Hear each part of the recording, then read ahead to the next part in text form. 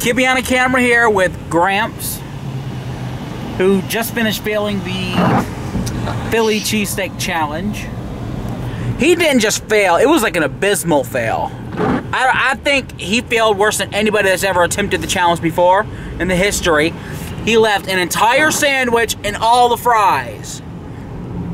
So I got a shirt.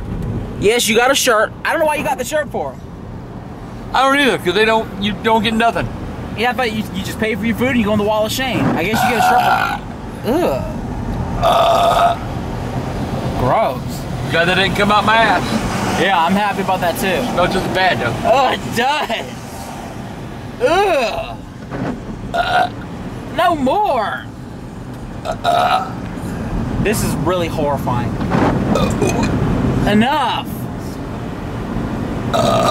Damn. Okay. Well, they all stink just as bad as the others. I think the worst burps were the ones you would have off those little beef egg rolls at Trident. They were good. Remember your burps up to those though? It was like a unique smell.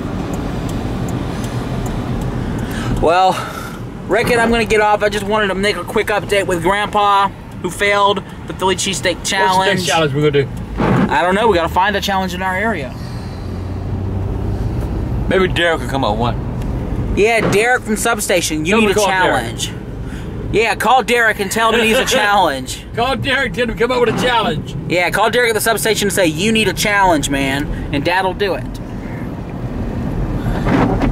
Right, Dad? Shut up, turn the thing off. Man, I don't feel like talking. How's your stomach feel? I told you it hurt. Shut up.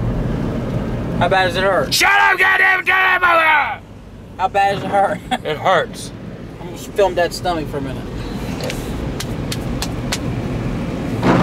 That's all a bunch of chicken. The chicken did it, I'm telling you.